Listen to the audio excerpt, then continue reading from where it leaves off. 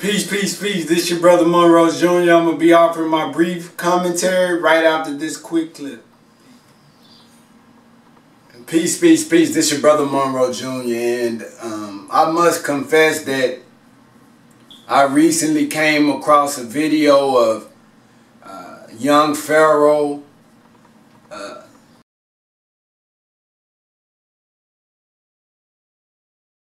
talking about our brother Rizza Islam.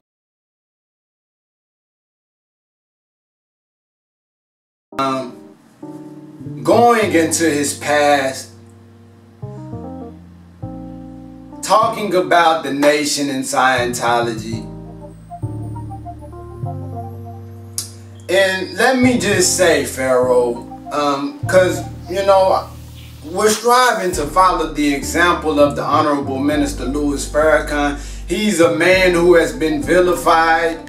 He's a man who has been painted as a man who hates certain groups of people, when that is absolutely not the truth. But yet he still is humble. He still does not react to his own people who try to throw shade at him. So I'm gonna settle on your best part first, brother Young Pharaoh. You are a very intelligent brother.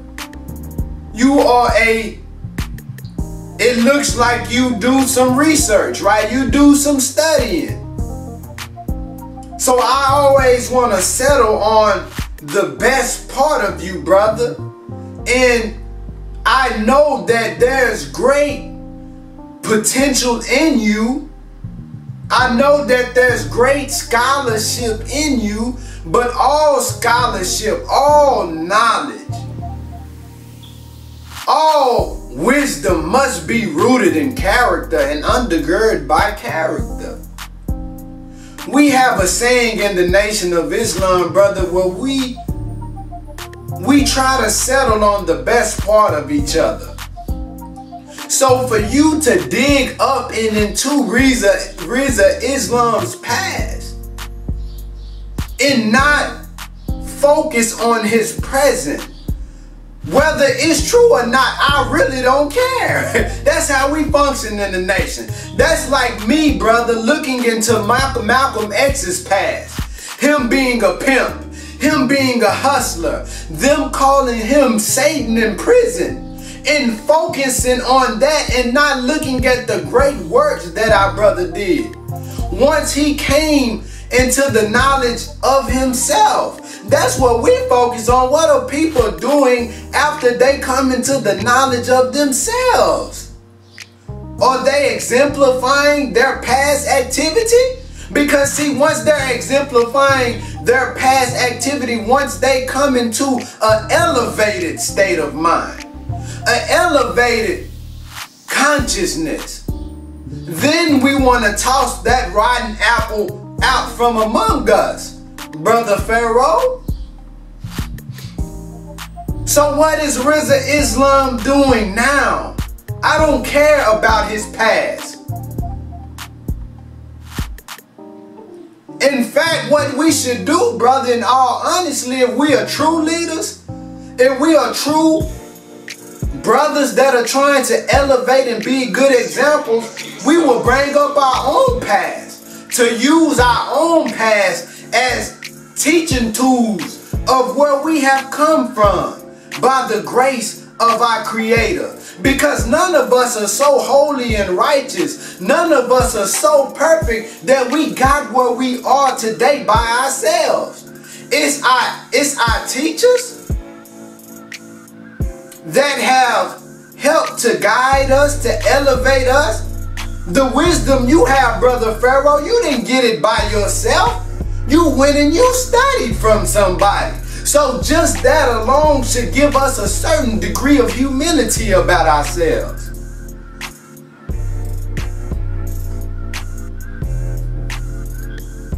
Brother Pharaoh, none of us, as the minister said, have fell out of heaven, brother. I remember myself when I used to shoot dice, I was never one to smoke or drink, but I used to shoot dice. But once I started to fall in love with my people, I remember my last time shooting dice, I took all my friends' money, right?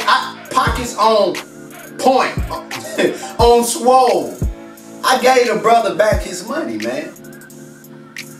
And I never did it from that point on. So I'm saying that to say this, brother, we use our past as examples of where we came from, man, that we're not better than each other. The scripture says all of our righteousness is like unto filthy rags, brother Pharaoh. So let he who is without sin cast the first stone. And if our brother, or if I am not, or anybody in the nation is not currently doing what we were doing before we came into the knowledge of ourselves, then hold us to that, Chief.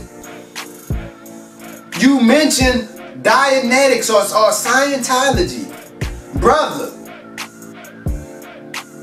because L. Ron Hubbard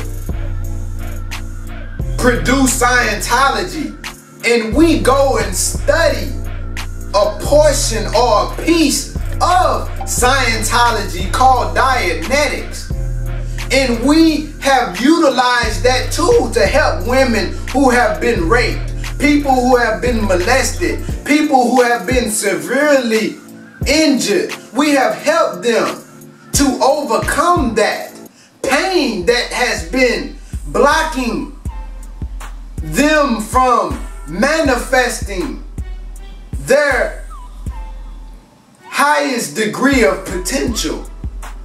People have confronted those situations and dealt with them and overcame it. So what I'm saying is, brother, that's a tool. Just like we use YouTube, just like we use Google. You go, for instance, you go to school. If you haven't been to school, you don't go into the history of your professor. You go there to get a certain knowledge to help elevate you to the next phase of your life. We not on YouTube looking into the background of the creators, of the CEOs, the investors of YouTube. No, we're using it as a tool to get our people to wake up. That's really what it's about at the end of the day. It's bigger than all us, brother Pharaoh. It's about our people, man. And really a lot of brothers, we just on here fighting because it brings clicks, it brings money. That's really what it's about.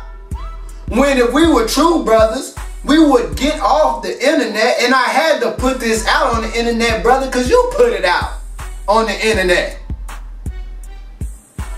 But we should always try to connect with each other via phone, via the person, in person, so it doesn't seem like we're out for the limelight, we're out for clout, we're out for clicks.